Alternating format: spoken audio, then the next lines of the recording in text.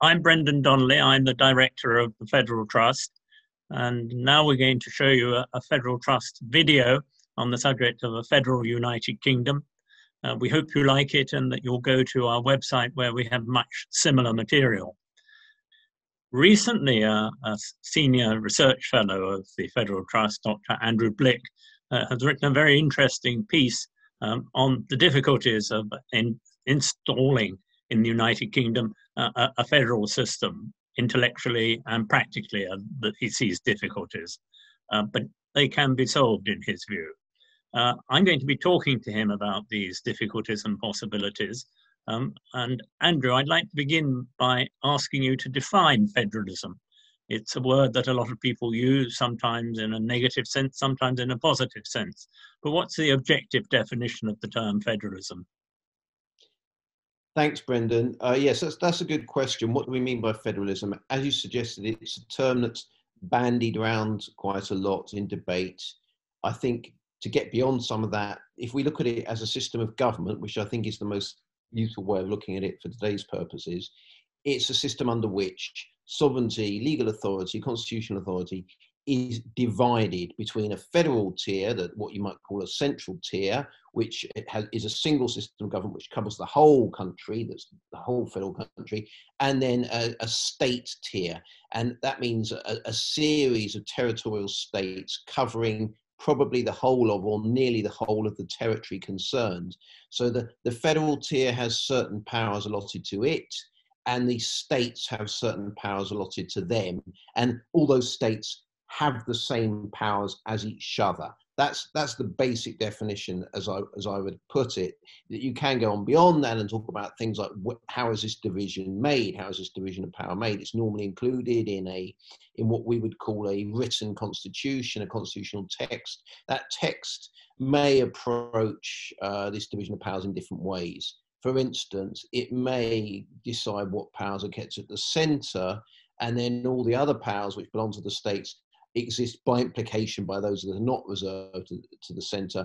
It may do it in a different way. For instance, it may define the powers that belong to the centre and the state. So different ways of doing it, but that's the basic principle. And often within such a system, you find that the courts have an important role, and there may be a Supreme Court or a constitutional court that ultimately decides if there's a dispute between the states and the federal level of government over who has the actual authority to do a particular thing, who actually has the power within the Constitution.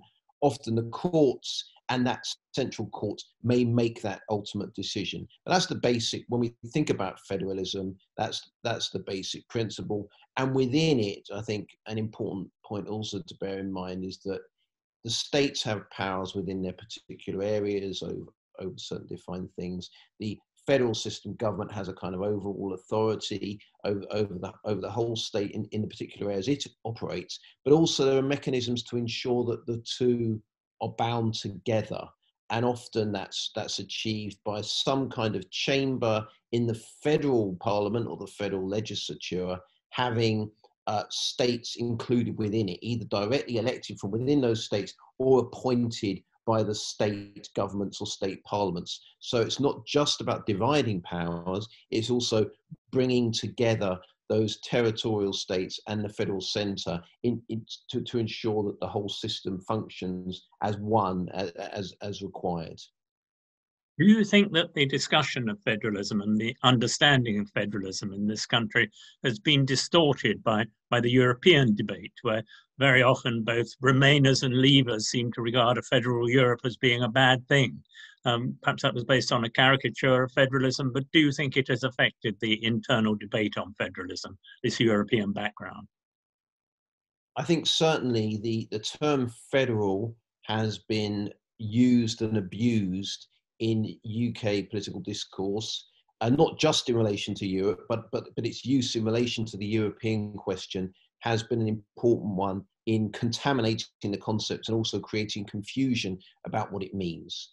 That goes back an awful long way. I mean, we look, for instance, Hugh Gates scholars of the Labour Party about 60 years ago makes a speech at Scarborough talking about then European economic community as being a kind of a federal system, and the UK, if it joins it, being in danger of becoming just a state within a federal system, like a state within Australia or something like that. So it goes back a long way, this distortion of the concept of federalism by those who are seeking to criticize or be skeptical about, or eventually arguing perhaps against joining, and then later on arguing in favour of reducing the extent to which we're incorporated into what became the European Union, and later on even arguing in favour of leaving, often deploying this concept of federalism.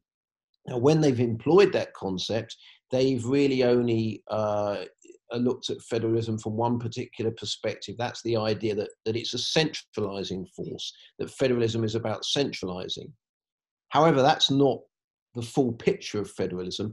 As I said in answer to the previous question, federalism is actually about a division of powers between the centre and the states, and it includes mechanisms within it that may or may not function entirely satisfactorily, but it includes mechanisms within it to ensure that the powers of the state are protected against incursions from the federal level. So if you talk about European integration as being a federalist movement, which it may well be, I think there's a strong case for saying it is, it's important to note what federalism really means. It's about a division. It's not just about centralisation. But in discourse in the UK, the centralisation bit has very much been at the centre when the term federalism has been employed. The centralisation bit has been what's been meant, and later on, obviously, famously, Margaret Thatcher, just to show it's both parties have promoted this kind of idea. Margaret Thatcher, in her Bruges speech in the late 1980s, talks about a federal superstate, and again, she's starting to turn against European integration by this time. And what's interesting also is that people on the other side of the debate, people who've been pro-European integration or think they're pro-European integration or presented themselves as pro-European integration, have often simply accepted this idea that a European federation would be a bad thing. They haven't challenged the underlying concept that federalism, although European integration may be federalist in nature or have a federalist dimension to it, they haven't suggested that, well, it may be federalist, but federalism isn't necessarily a bad thing, and federalism is also about protecting the rights of the state components within it. It's not just about centralisation. That's not been a line that's been taken. The pro-Europeans, for want of a better term, have tended to say, oh, well, obviously European federalism would be a terrible thing, but don't worry, Europe isn't really like that, or we can stop it being like that, or if it does get too much like that, we can get lots of opt-outs. So that's really been the way in which the debate's been allowed to develop, and that concept of federalism has become so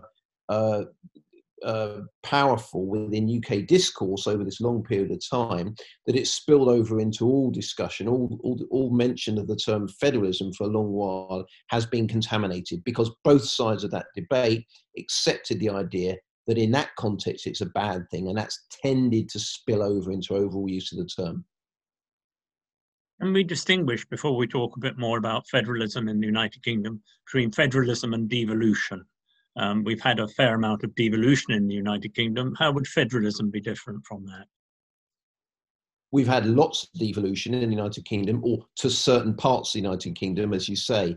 And certainly, if you look at the amount of devolution has been, for instance, to Scotland, in many ways, some would say Scotland's now, in theory, got more powers than you'd find attached to a state within a federal system. So there's been lots of downward transfer of power, which is what devolution means, to certain parts of the United Kingdom, particularly in the period since the late 1990s onwards. We also had a system of devolution in Northern Ireland before that, between the 1920s and 1970s.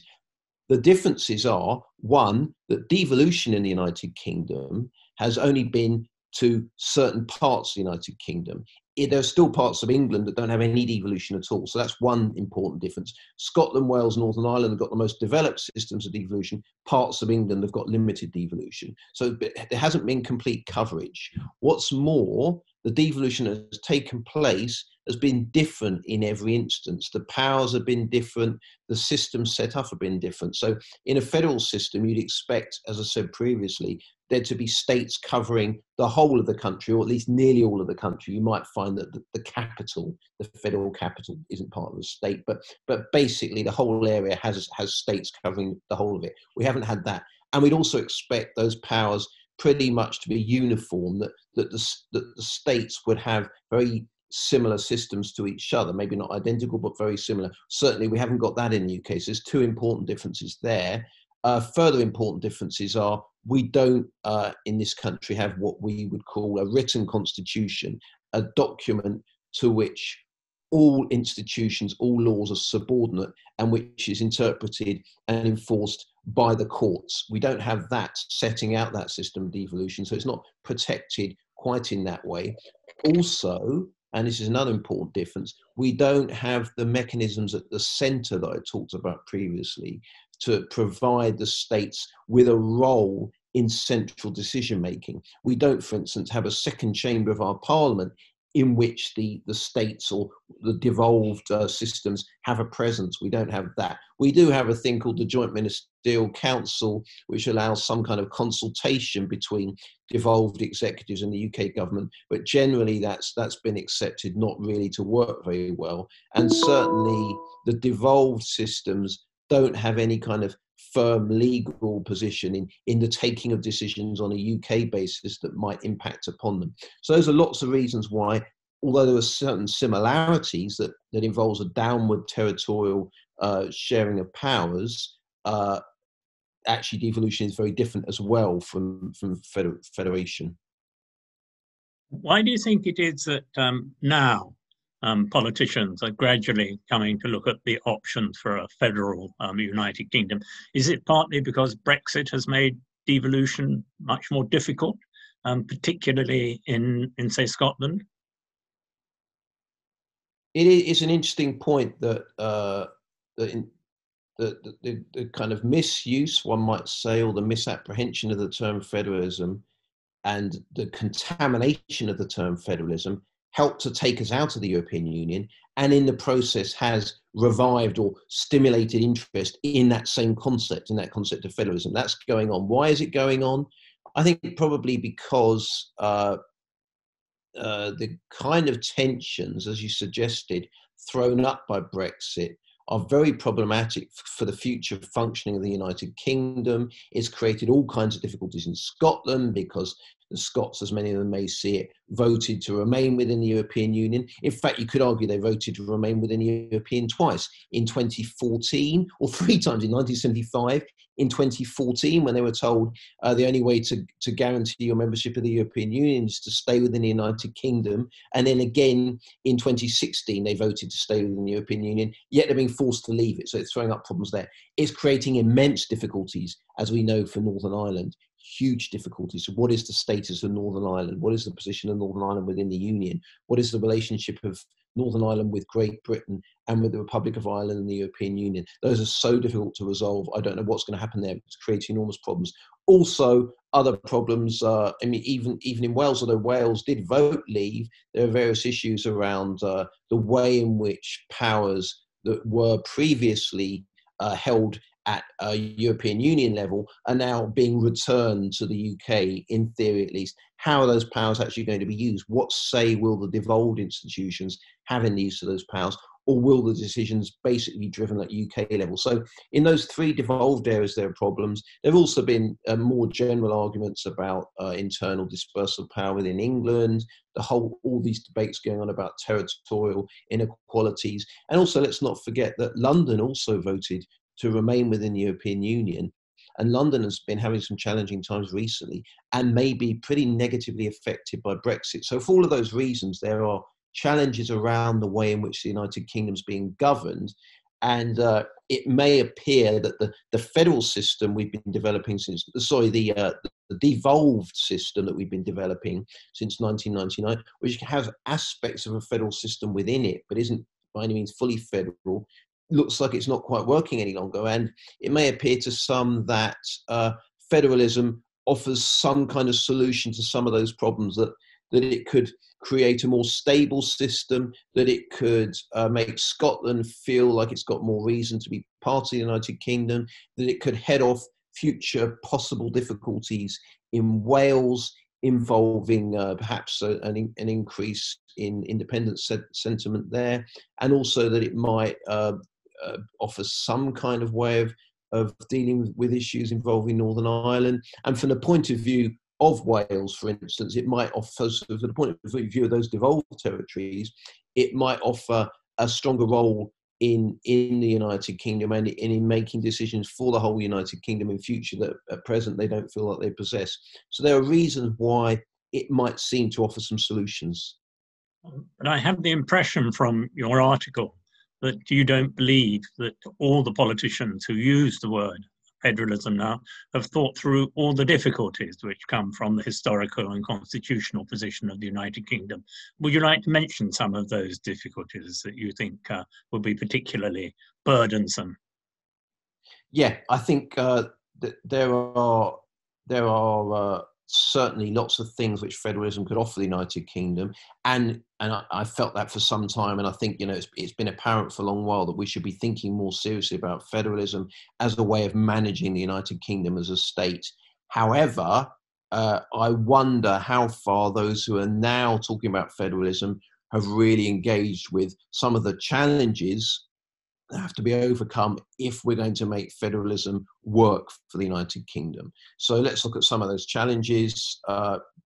One which has cropped up again and again over the years when in the UK we thought about possibly adopting a federal system, it was being engaged with, for instance, by Winston Churchill more than 100 years ago, is what do we do about England? If we have a federal system in which you have a state component for every single part of the UK, you have a series of states across the whole UK, what do we do with England? Do we have England as a single state, or do we have England included in a series of regions?